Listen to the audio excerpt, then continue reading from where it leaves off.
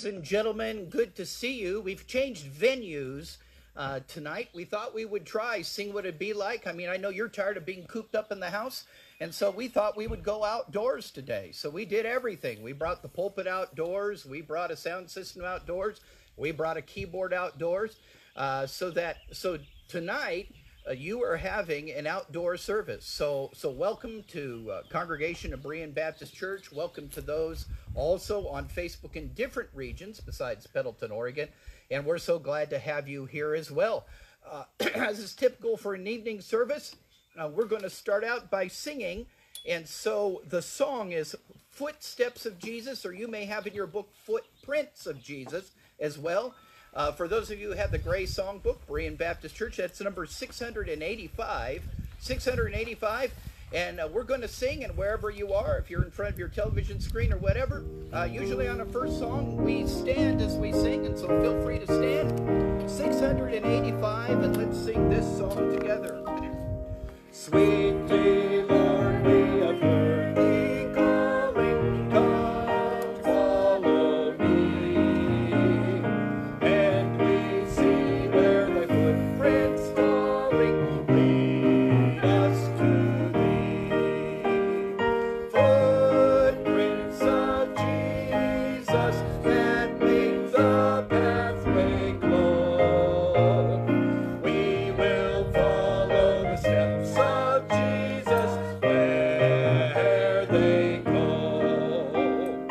Though they lead o'er the cold, dark mountains, seeking his sheep, or along by Siloam's fountains, helping the weak. Footprints of Jesus that make the pathway glow. We will follow the steps of Jesus where they go. If they lead through the temple holy, preaching the word, or in homes of the poor and lowly, serving the Lord. Footprints of Jesus that make the pathway glow. We will follow the steps of Jesus where they go. Then at last, when on high he sees us, our journey done, we will rest where the steps of Jesus end at his throne. Footprints of Jesus that make the pathway glow. We will follow the steps of Jesus where they go. Okay, and to those that have the Gray Songbook, I do apologize for this, but I have a chorus for you that is not in your book. But it is a chorus that so many of you are familiar with, whether you're attending Berean Baptist Church or you're somewhere else in the region, and that's called Every Day with Jesus is Sweeter Than the Day Before. And so we're going to sing that chorus through a couple times. Every day with Jesus is sweeter than the day before. Let's sing together. Every day with Jesus is sweeter than the day before. Every day with Jesus, I love him more and more. Jesus saves and keeps me, and he's the one I'm waiting for. Every day with Jesus is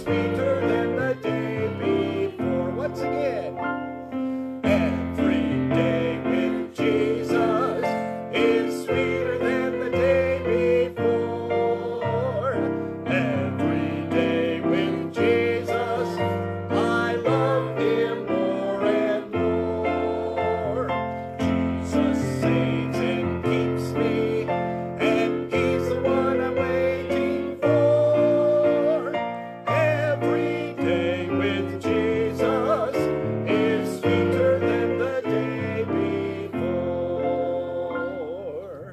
Amen. We're going to begin with a word of prayer. Let's pray together wherever you may be right now. And let's just ask God's help for this Sunday night service tonight. Dear Heavenly Father, we thank you for your great love for us. We thank you that despite anything that we go through, that you have not forgotten about us. Indeed, you are paying very close attention to everything that is taking place. And so we pray, Lord, that you draw us together in fellowship, the fellowship of the saints, whether near or far, that you would give us a special focus and a gravity towards your word tonight, and that you would speak to us in a special way. In Jesus' name, amen. So wherever you are now, you may be seated. And let me talk about the interesting things about being outside. And that is, I started singing, and now the birds are trying to drown me out. They really are. They think, hey, this is great. Let's tune. Let's have choir practice. That is fun. And not only that, this is a very natural setting, which means there are gnats everywhere. They are not biting gnats. They are not stinging gnats. But I'm afraid I'm going to breathe in about a dozen of them before the service is over. And so anyway, we're enjoying our time here. And listen, I'm sorry I don't have this in the song book. It's called Come to the Church in the Wildwood. It seems like this would be the perfect song for that. It's not in this particular song book, but it's certainly a great book. And whatever it means, Church in the Wildwood, Church in the Dell. My congregation is growing right now. I just saw a cat walk by. So I know many, many things are happening. So here's what we're going to do.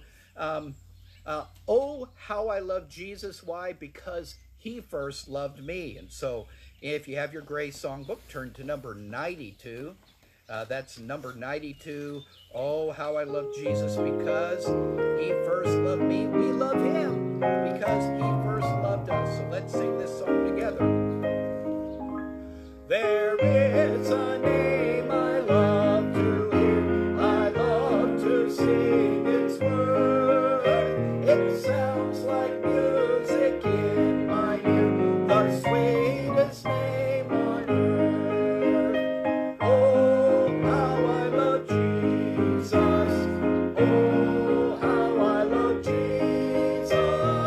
Oh, how I love Jesus. Because he first loved me.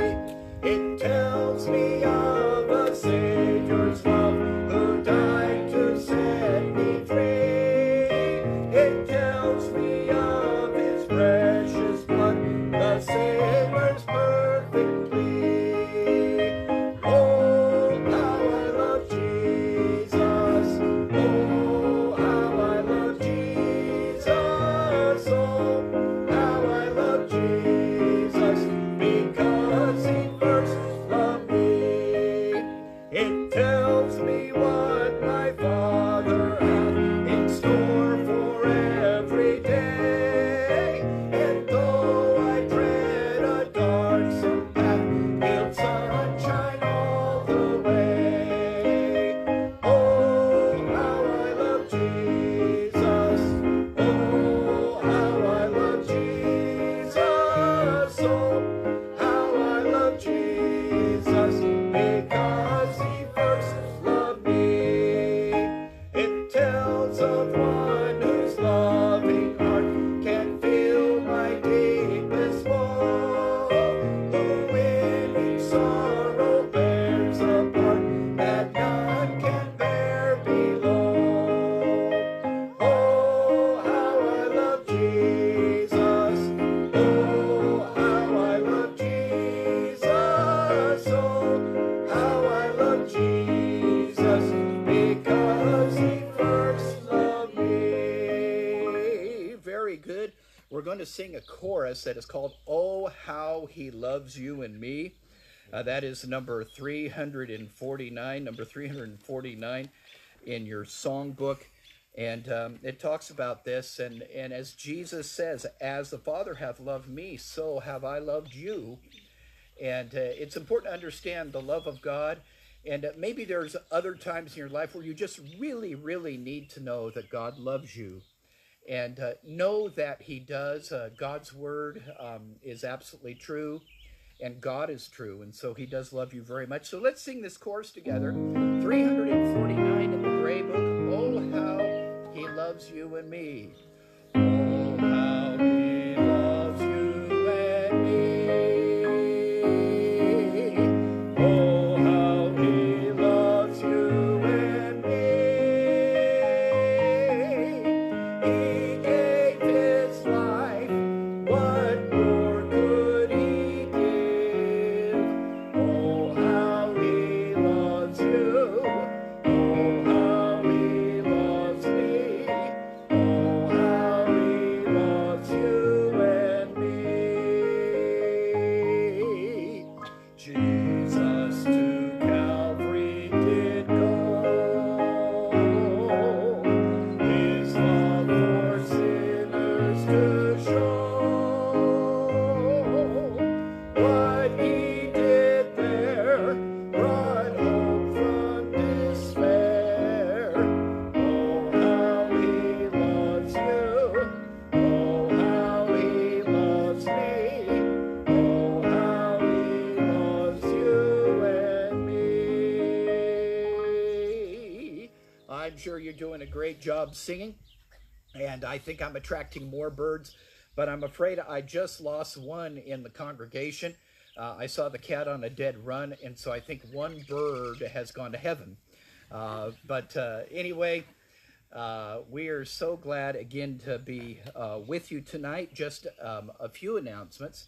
Again, some good news coming out of the state in that it is beginning to look like slowly but surely they're planning to open some things up, which I'm grateful for that.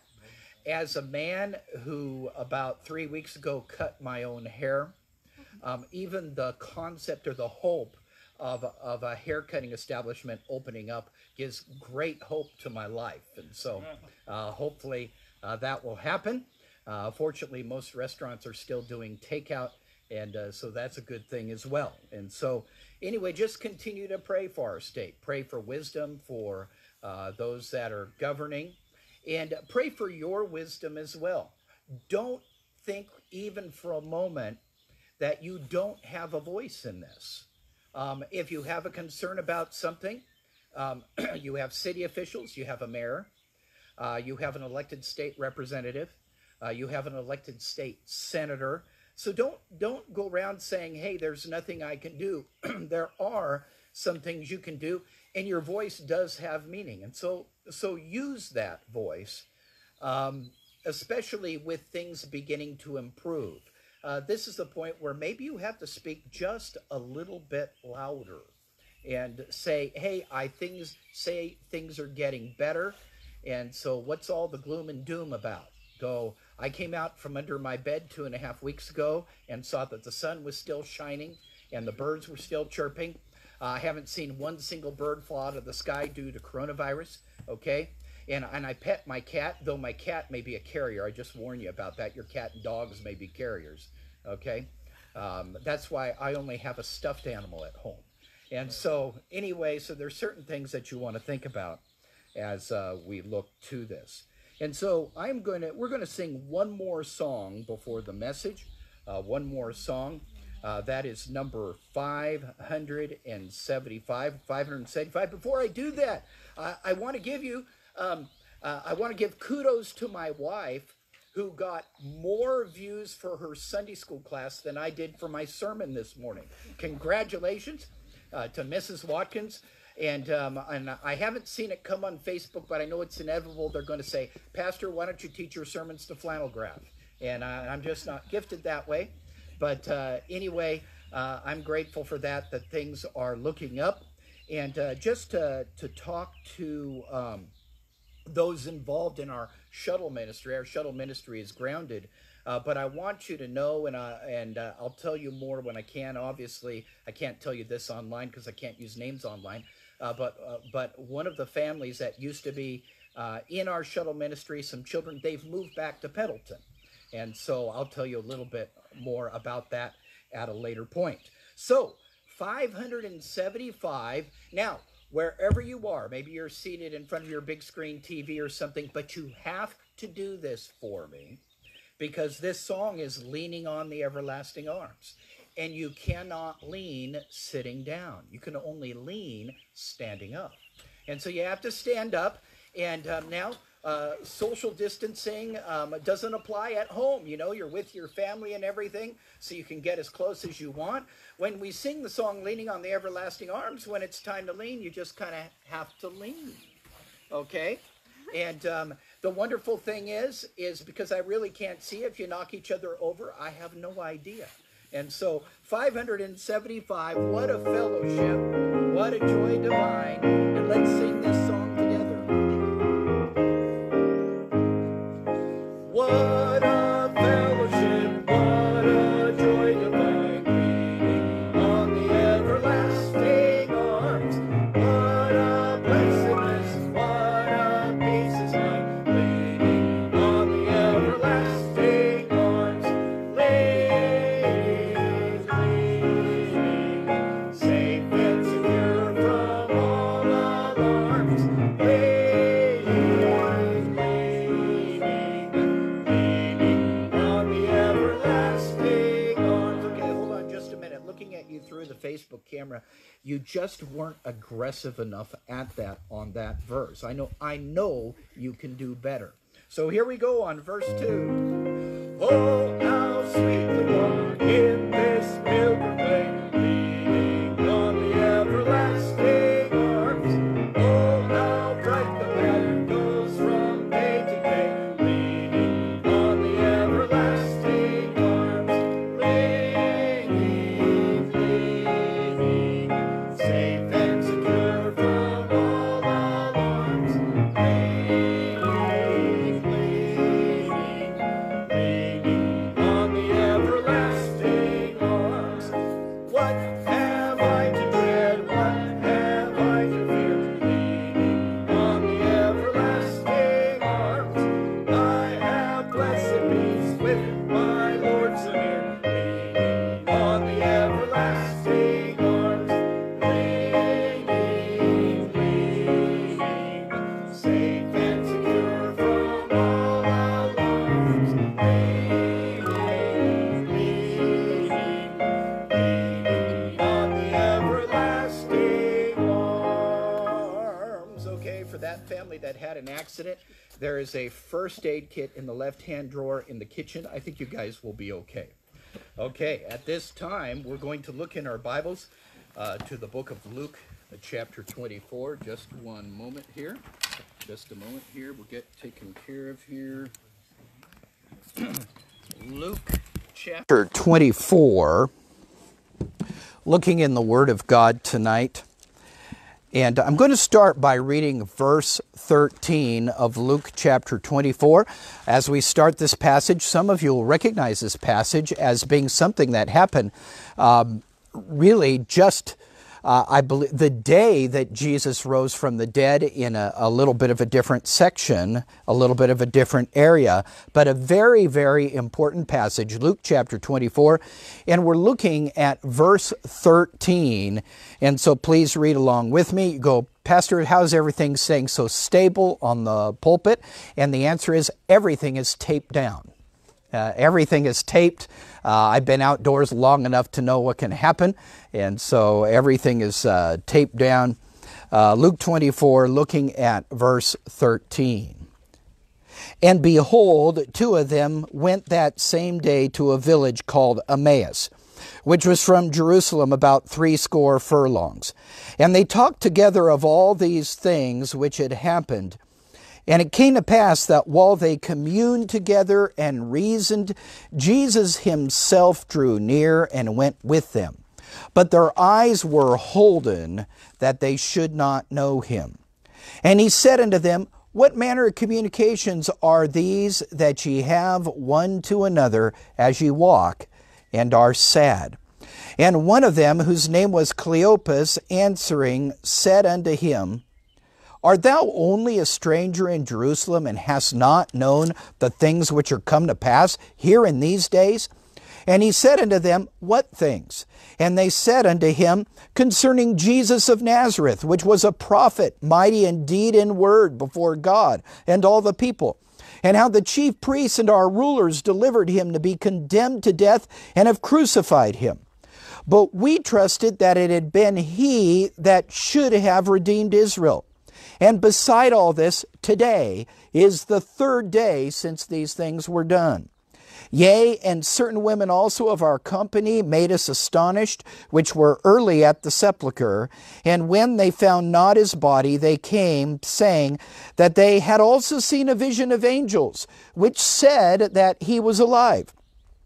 And certain of them which were with us went to the sepulchre, and found it even so as the women had said, but him they saw not.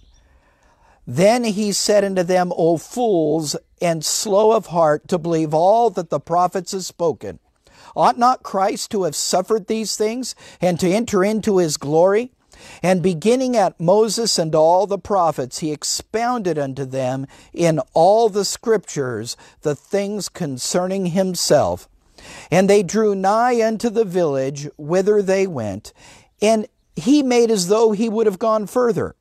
But they constrained him, saying, Abide with us, for it is toward evening, and the day is far spent. And he went in to tarry with them. And it came to pass, as he sat at meat with them, he took bread, and blessed it, and brake, and gave to them. And their eyes were opened, and they knew him, and he vanished out of their sight. And they said one to another, Did not our heart burn within us while he talked with us by the way, and while he opened to us the scriptures? Let us have a word of prayer at this time. Dear Heavenly Father, I pray that you would impress upon us the truth of this passage and the truths of the scriptures to follow. And I pray that this would be a time of illumination for us, and that we would allow you to speak to us in a new and special way. I pray, Lord, help us, help that our senses be not dull to the truth. We pray these things in Jesus' name. Amen. I'm going to explain this passage in a minute. If you're on Facebook and you're standing, you certainly can be seated now. I sometimes think that sometimes I'll tell somebody to stand on Facebook, and maybe even after morning service, they've still been standing for 5 hours. And anyway, you may be seated. I'm going to explain this passage in a minute. But first, I want everywhere, wherever you are, right now, I want you to close your eyes. I just want you to close your eyes, and I want you to listen. And wherever you may be, if you're outside, listen to the birds, listen to the wind. If you're inside, maybe you're listening to the hum of the refrigerator. But I just want you to stop for a moment, and I want you to kind of get in touch with your senses. And I want you to stop, and for a moment, not looking, just stop and listen.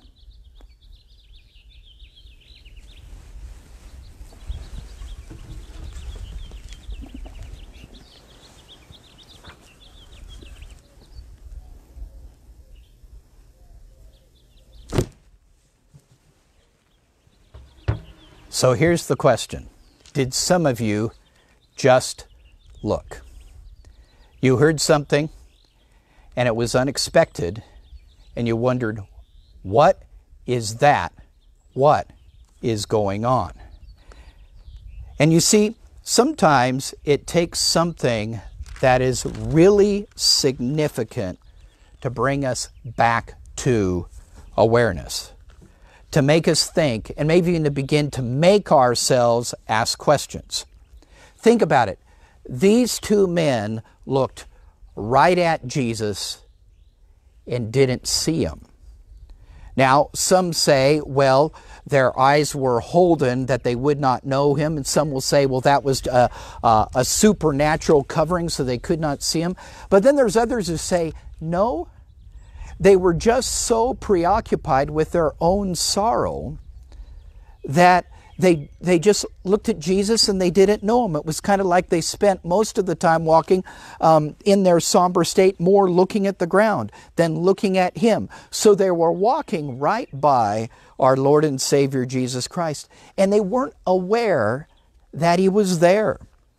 And so what does it take? And this is really the question of the message tonight.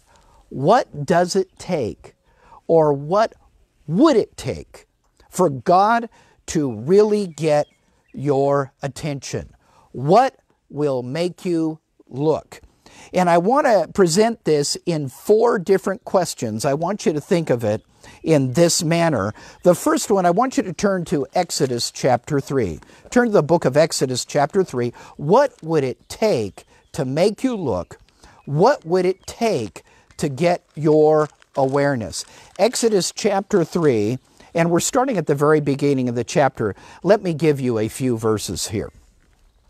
And it says, "Now Moses kept the flock of Jethro, his father-in-law, the priest of Midian, and he led the flock to the backside of the desert and came to the mountain of God, even Horeb.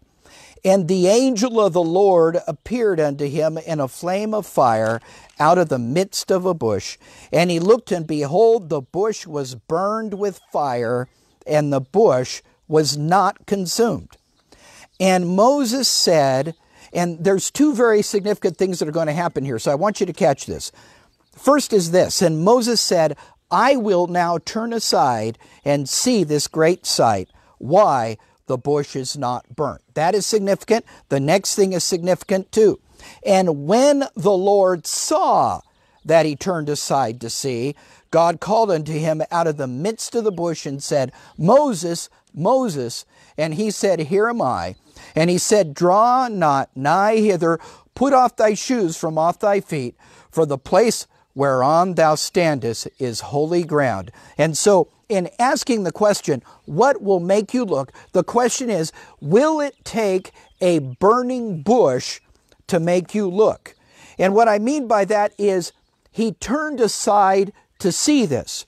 In other words, is it what will make you look? What will make you think? Is it something that you can't explain that will finally make you look and ask questions? Something that has you perplexed, something that has you questioning, something that stops you and makes you turn aside, something that stops you and makes you change direction and makes you focus, something that'll make you look. I want you to understand something. God had to disrupt Moses' day and Moses' way to get his attention. You know, God did not call out until Moses turned aside. I picture it this way. And one of the only reasons that we have Moses in Scripture is because on a day when when God worked to get Moses' attention, Moses turned aside. I wonder if we would have never found it in Scripture if Moses just looked and, burning bush, interesting, just kept on walking. But no, it stopped him. And it changed his mind, and it changed his focus. It got him to change his direction. And it was absolutely necessary for God to get Moses' attention before he could speak to Moses. And understand, notice what then God said, you're on holy ground. Understand that God needs your awareness to bring you to a holy place. If he does not have your awareness, he will never get you there. He will never get you to that position. He will never get you to that place. There has to be something that heightens your senses. There has to be something that wakes you up to get to that point. Some people I know, and they've trusted Christ as their personal Savior, and they've got their salvation patch, and they know they're on their sins are forgiven. They know they're on their way to heaven, but past that, they never seem to wake up. They never seem to get to that next step. They never seem to pay attention to the proverbial burning bush in their life to turn them in the way so that God can get them to the holy place. What will make you look? Number one, would a burning bush make you look? Number two, would an impossible deliverance make you look? Turn with me to Acts chapter 12. The book of Acts looking at chapter 12, and I'm going to be looking in verse 5. For those of you who have been following with me the last week or so, you heard me talk about this from a little bit of a different subject. I talked about it in the perspective of a praying church. I talked about it in the perspective of a young girl named Rhoda. In fact, I had a young girl named Rhoda experience this week. My wife and I, we pass out Sunday school take-home papers to the children, and this new family had come back into town, and so we got them Sunday school take-home papers. And so I knocked on the door so we could give them take-home papers, and a young girl answered, and she opened the door. She realized it was me and immediately slammed the door. And it was because, and she had slammed the door because she didn't like me. I'm just letting you know that. It wasn't a stranger danger thing. But what it was is she's just so excited to see me. She just slammed the door and went to tell others, just like Rhoda did, slammed the door and went and told the praying church that Peter was alive. And they went, okay, hey, don't bother us, we're praying. And then when she said, no, he's really alive, says, oh, he must have died. You saw his ghost. You know, it's so interesting to me that a church will pray in faith and then it happens and they go, nah, that couldn't have happened. And it does. We're looking at it instead from Peter's perspective. Look again, we're looking at Acts chapter 12 and looking with me at verse 5. And it says, Peter therefore was kept in prison, but prayer was made without ceasing of the church of God for him. Let's look at it from Peter's perspective. And when Herod would have brought him forth the same night, Peter was sleeping between two soldiers, bound with two chains, and the keepers before the door kept the prison.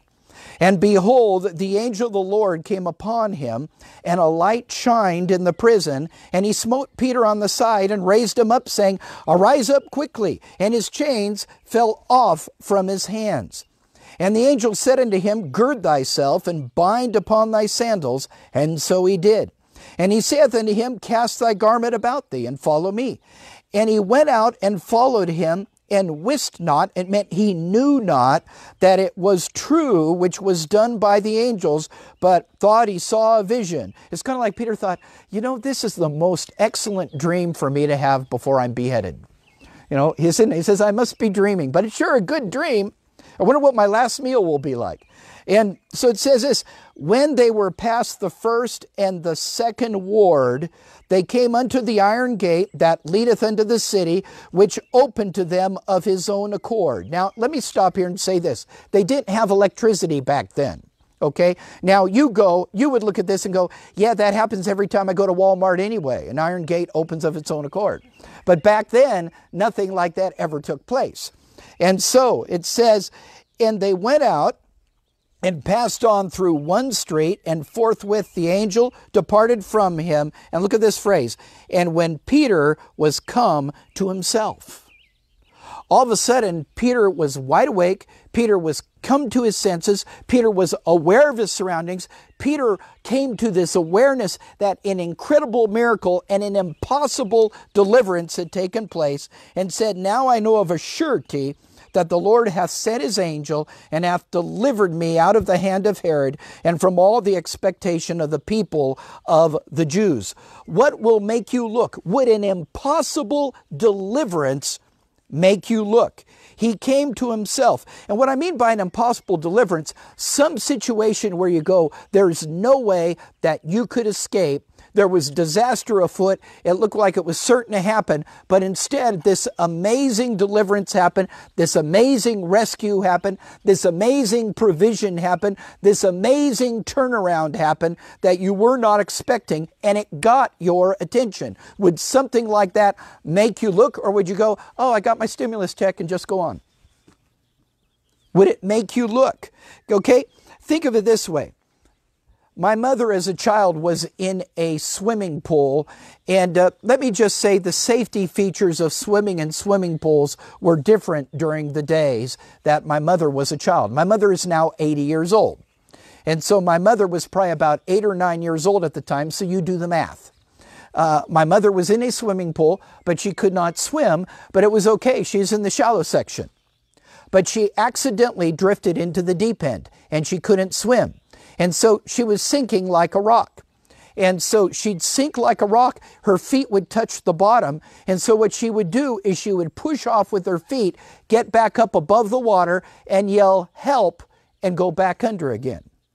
And then her feet would sink to the bottom again. She'd push off from the bottom. She'd get to the top, and she'd yell, "Help," and she'd go down again. The third time she pushed off with her feet, she didn't make it to the top. And she thought, this is it. This is the end.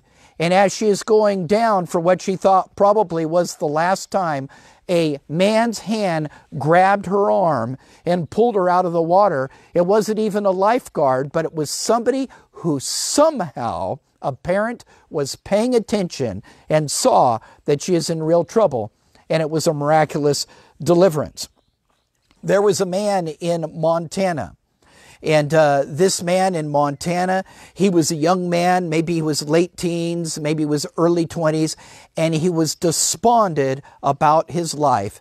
And he said, "Tonight is the night I'm going to take my life."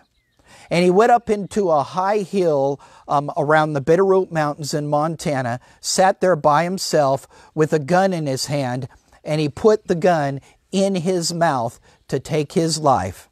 And he said it was all of a sudden like something erupted, and all heaven and earth and a voice all around him just said one word: "Stop." And so he stopped, and he took the gun out of his mouth, ripped the skin of his lips off because it was a cold night, and the gun barrel had already frozen to his mouth. But it got his attention. And so the question is this: what would it take for you to pay attention? What kind of change, what kind of rescue? If you think back in your life and think of all the times you should not have made it, all the times that it should have been different, and ask yourself the question, did any of those catch your attention, or is it going to take another time to make you look? How about number 3? How about an extreme consequence in life? Is that what it would take before you look? Look with me at Luke chapter 15. The book of Luke chapter 15, looking at verse 11. Luke 15, verse 11, and this is going to be a familiar parable to you. It says, "And he said, a certain man had 2 sons. And the younger of them said to his father, Father, give me the portion of goods that falleth to me. And he divided unto them his living. And not many days after, the younger son gathered all together and took his journey into a far country, and there wasted his substance with riotous living. And when he had spent all, there arose a mighty famine in that land, and he began to be in want. And he went and joined himself to a citizen of that country, and he sent him into his fields to feed swine. And he would fain have filled his belly with the husks that the swine did eat, and no man gave unto him. And when he came to himself." Isn't it interesting? If you were to look at the process that the prodigal son went through, anybody that could looking ahead would see eventually the end would be in sight. That eventually the money would run out. Eventually the job wouldn't be there anymore. Eventually somebody would be near to starvation. And yet it wasn't until he came to a certain point of extreme consequence that he woke up. Now, some of you would use this term. You would say, and I heard a man say this to me one time, God brought me to the end of myself. Some of you here, some of you looking here, you're problem solvers. And you go, you have a problem, I can solve that. You have another problem, I can solve that. You have another problem, I can solve that. You have another problem, and you go, okay, I can solve that. And then you have another problem, and you go, okay, I can solve that. You have another problem, you go, okay, let me get on the phone. Hey, so-and-so, can you loan me? I can solve that. And you may be a problem solver and you keep solving your problems. And God doesn't want you to solve your problems. God just wants to get your attention. Because God is really good at solving problems. What would really wake you up? Would it be a life-changing circumstance? A life-changing event? Would it be a serious injury? Would that wake you up? A genuine threat to your life? Would that wake you up? Or how about this? And sadly in the ministry, I've seen this as well. A senseless death of one close to you. And you realize the circumstances of your life and you go, that could have just as well been me. What will make you look? Fourth thing.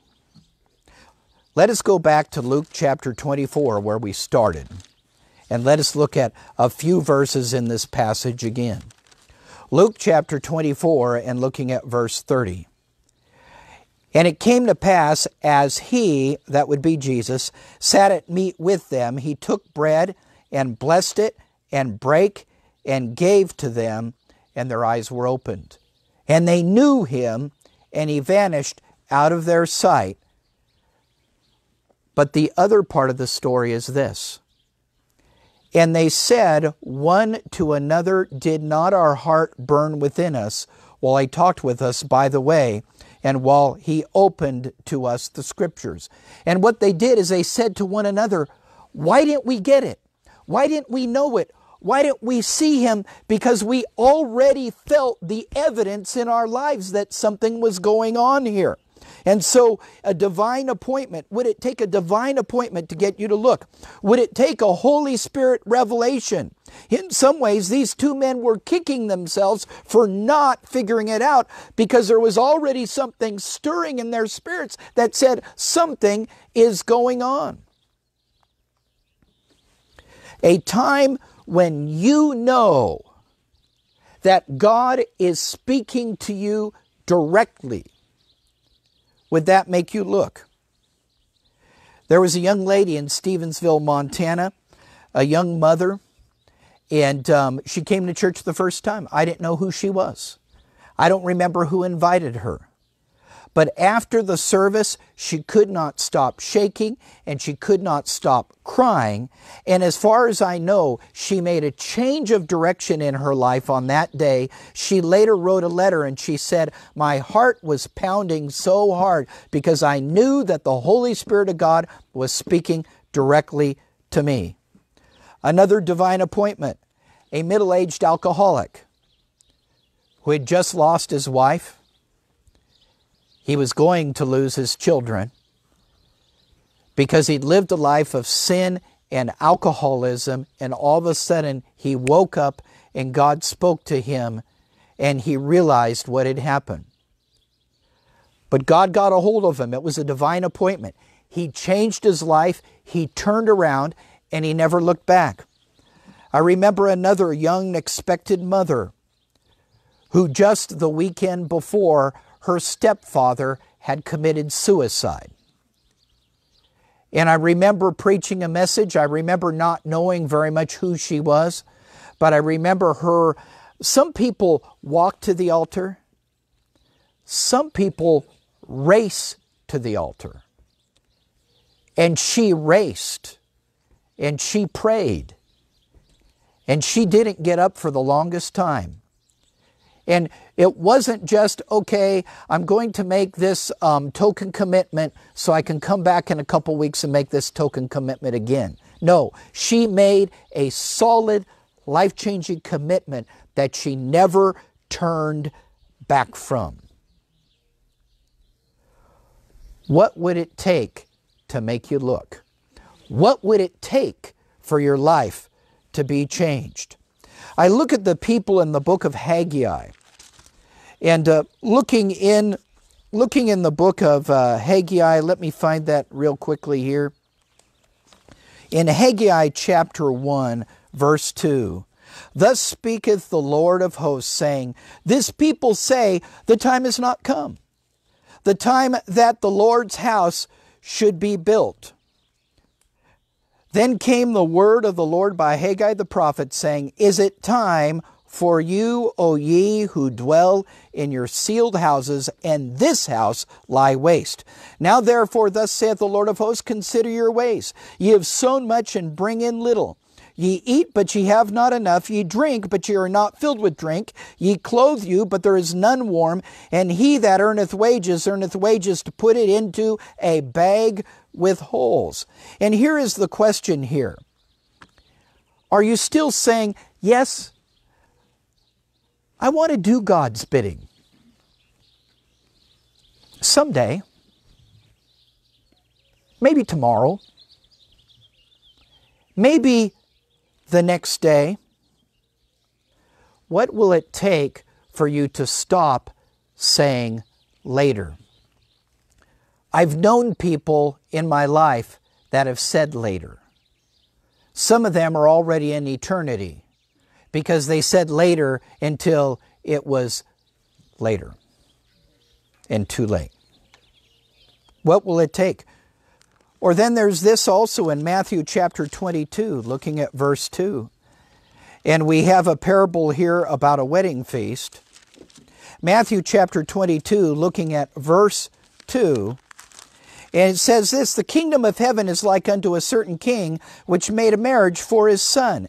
And he sent forth his servants to call them that were bidden to the wedding, and they would not come.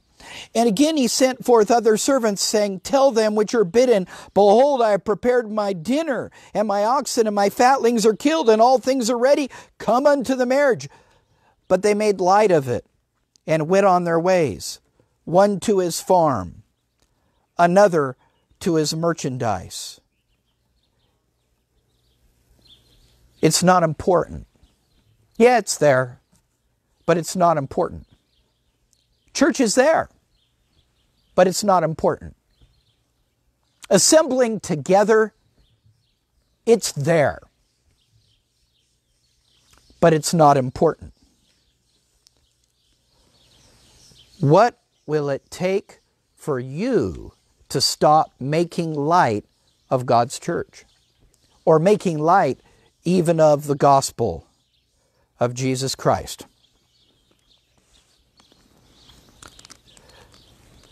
God was meeting with those men on the way to Emmaus, and they didn't even know that God was meeting with them.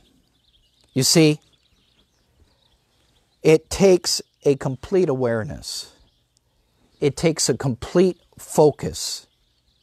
It takes stopping and listening for God to meet with you.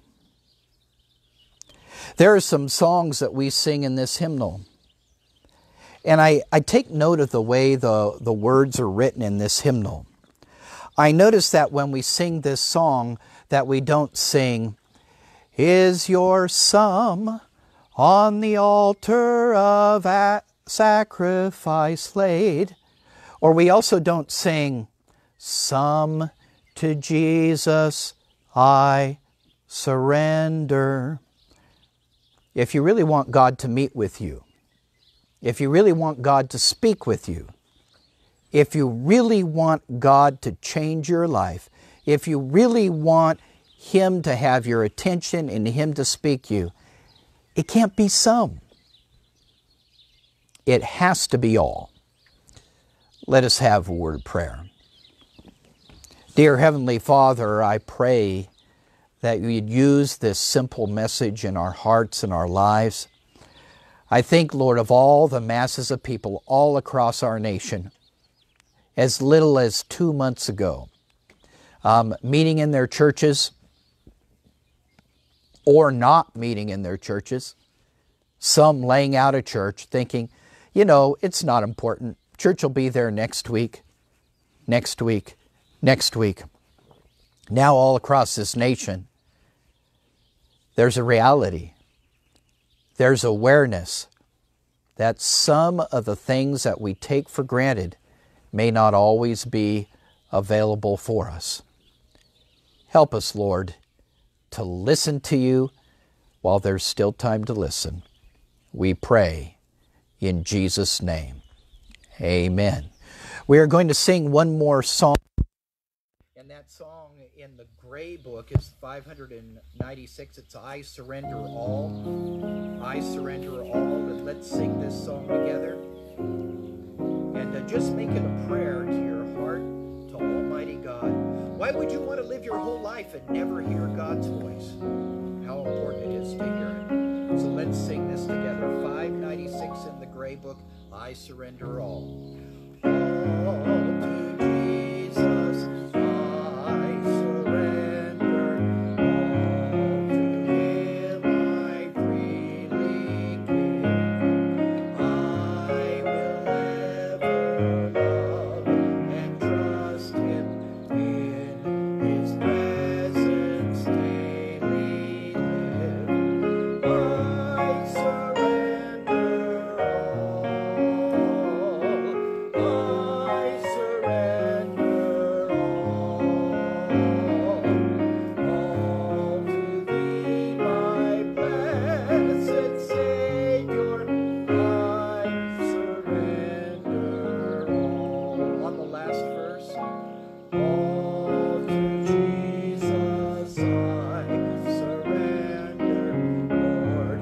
I give myself to Thee. Fill me with Thy love and power. Let Thy blessing fall on me. I surrender all. I surrender all to Thee, my blessed Savior. I surrender all. And let me speak wherever you may be, whether it be Berean Baptist Church or God's people. Remember at this time to continue to pray for one another. We need prayer. Only prayer is going to get us out of the situation that we're in. Be faithful to one another. Encourage one another. Pray for the opening not only of your city or county or state, pray for the opening of your country. Pray for our missionaries all over the world that are going through this. I talked to a missionary from the country of Colombia, and he said right now they allow us out of the house for 2 hours on Tuesday. They're not even able to leave their property. And so this is a worldwide thing. So continue to pray regarding this. Let's hold each other up in prayer. And Wednesday night at 7 o'clock, we will be back on Facebook Live. God bless you and have a good week.